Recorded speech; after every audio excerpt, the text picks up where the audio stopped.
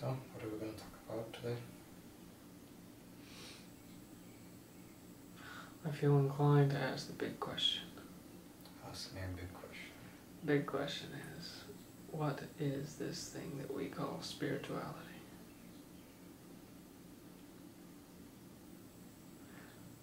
For it seems so easy to see, but at the same time it's... Well, let's go to the bigger or big loaded word, religion. Okay, what is religion?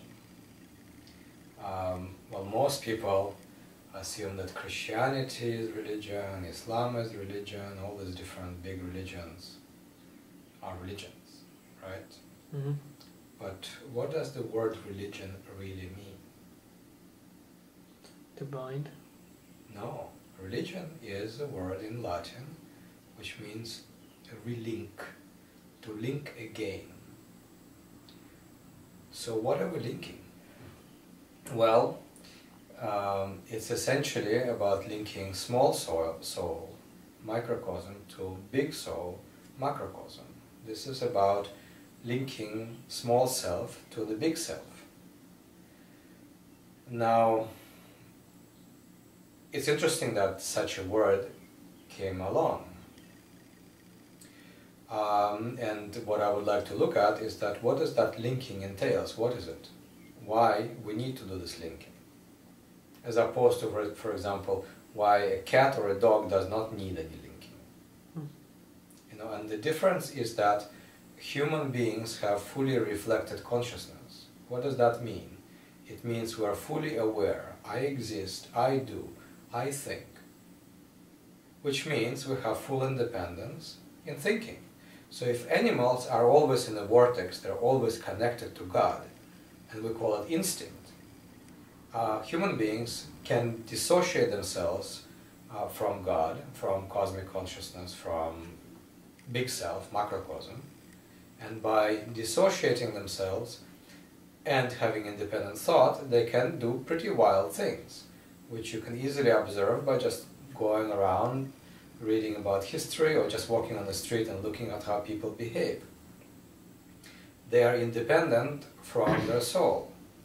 And since the soul in human beings is responsible for all the happiness and satisfaction, unless you connect to that soul, reconnect to that soul, you will be unsatisfied and unhappy. Now, you can have temporary satiety, you can eat a good meal, you can have a good sex, or whatever, you can have good career, but the really deep, real satisfaction will not come unless you connect your small soul to the big soul of God.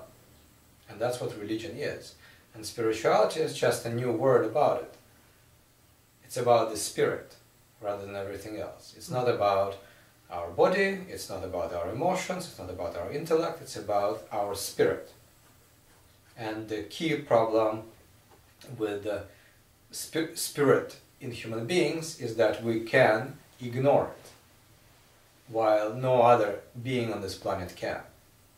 Even Earth, Mother Earth, cannot ignore it, but we can.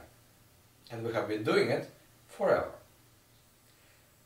Another thing that needs to be mentioned is that this is not a negative thing which I'm saying, that we can run away from ourselves, run away from our spirit. It's actually an evolutionary stage. We used to be, many years ago, maybe 5,000–6,000 years ago, very connected to the spirit. But we wanted to experience ourselves as individuals. And we moved away from that spirit, first by becoming superstitious, so instead of being intuitive, in tune with spirit, inspired, we became superstitious. So that's where all the religions came out.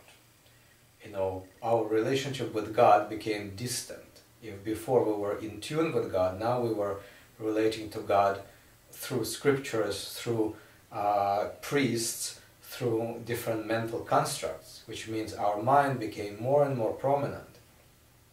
And what has happened is throughout many ages, many hundreds of years, we became really, really smart. And that smartness culminated, well, about now, in the 20th century. We became so smart that we have forgotten God, which is good. We have forgotten the bullshit idea about God. But the idea of spirituality, of linking ourselves to our joy and satisfaction, hasn't been lost. Because still, whatever you do, you will not be completely satisfied unless you do this linking. So, what you see now is that a lot of human endeavors which were ego-driven, not properly linked to the universe, are now failing. Our idea that we can build fantastic human society, the communists, failed. Capitalism is not working very well at all. You know, in fact, it's responsible for a lot of problems, and I don't want to go into that. Science is actually a cult of rationality. And many people don't call it science, they call it scientism, means pseudo-science, pretending that people are rational when actually they're in a subtle and not so subtle way are irrational. Lots of delusions are there, but these delusions are breaking, particularly in millennial generation, generation of those who are around 20 and younger now. And in fact, this breaking down started in the 60s with the baby boomer generation, basically moving towards more spiritual, more connected selves, searching for themselves. And what are you searching when you search for yourself? Are you searching for your ego? You're searching for your gift from God? Well, maybe a little bit of that. But ultimately, you're searching for that link. That's all you're really doing. And the funny thing about this link is that it's right here. You don't need to do anything to get to this link. That's why, on one hand, they say the path to God is arduous, difficult, impossible, long. On the other hand, all you need to do is just jump, say hello to God, and you're off to a good start. And that's why, I always, laugh about this, how in Japan they have two traditions of Zen.